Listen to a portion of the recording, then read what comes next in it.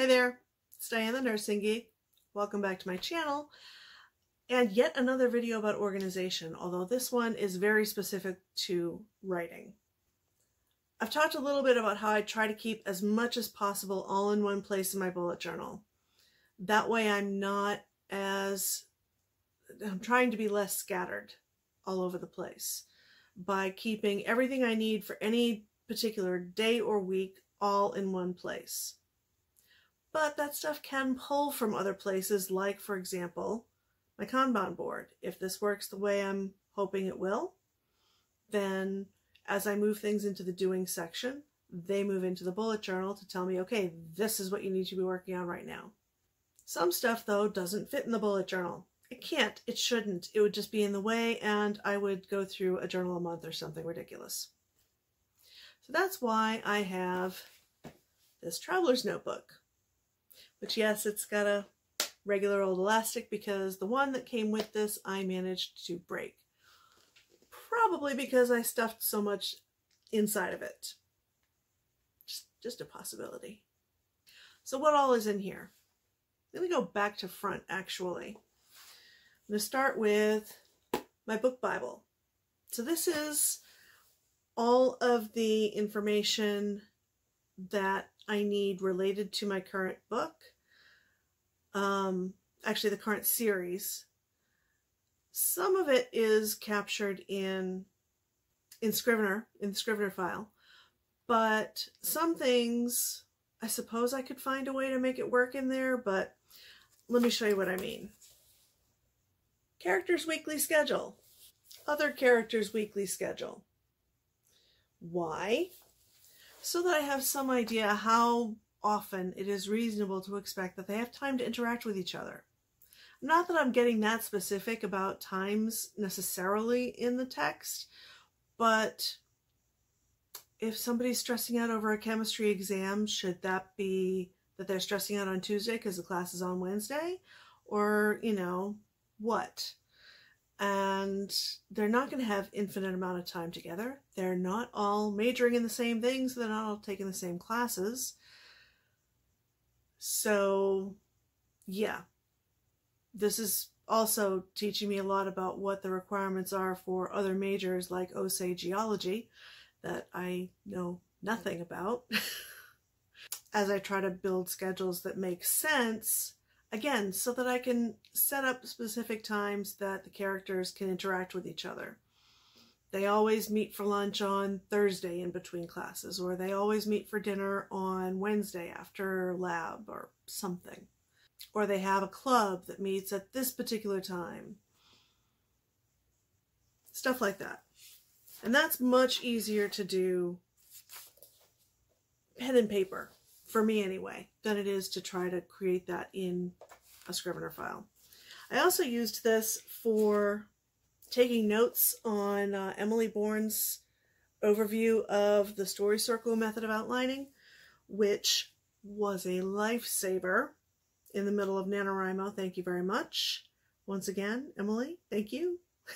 So all my notes are in here, and then the actual outlining that I did with that is also in here, and I won't go into that specifically.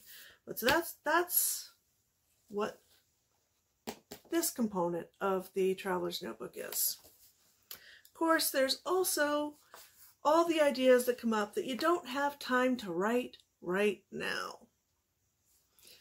And that's what this insert is for. I just love irises. It's my favorite flower. So decided this would be the insert that I would use for that. Just any story ideas that come up that I don't have time to deal with right at the moment, this is where they go. The newest component of this setup is this Ignite Your Goals insert from Boho. I don't know if she has any of them left because they were specifically for January, but I'm finding it really helpful. It gives a great end-of-year sort of set of reflection prompts. You know, what were the top 10 things for the year? What was your biggest challenge? What felt successful? What was time well spent? Things like that. And then how can next year be even better? What do you actually want to accomplish? And what were the lessons learned? and then just a page for each goal so that you can summarize what do you want to do, why. The why is really important. Why do you want to do it? Is it actually something you want to do, or is it something that everybody else is telling you should do? That's my big thing that I always have to double check on. What are the obstacles and how are you going to overcome them? So I really, really like this, and I've used the 2019 reflection prompts already. I haven't filled in all of the goals yet. I'm still kind of working on that. Did I mention that January is always kind of a work in progress on the goal setting up until the latter part of the month? This, I think, will help keep me focused on those days when I'm just wondering why I'm even doing this. Why did I decide this was a thing I needed to add to my life? I'll have that all here. Mostly related to writing.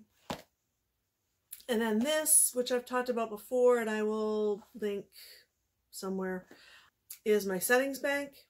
It has not gotten anywhere near as much in it as I would like.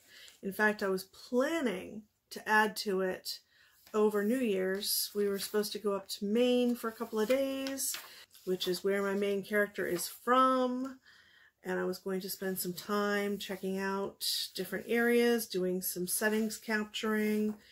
Let's see, how much settings work did I do in 2019 at all? My last entry in here, 11/19/2018. Yeah, I did no settings work in 2019. I really, really need to do more of this, especially for this book, because setting is my weak point, and that's the whole reason for wanting to have a settings bank, have the practice of describing setting, and hopefully have some actual words to draw on when I'm blanking out on what a particular scene needs to have to describe it. So what do you do to organize all of your writing stuff? Do you keep it all electronically? Do you do some electronically, like in a Scrivener or similar program, and some analog in notebooks like these? Or maybe not like these, but notebooks? Or do you have completely different systems entirely? Let me know. I'd love to hear about it either in comments below or on Discord, which is also linked below. Until next time, I hope you have a wonderful day. Bye.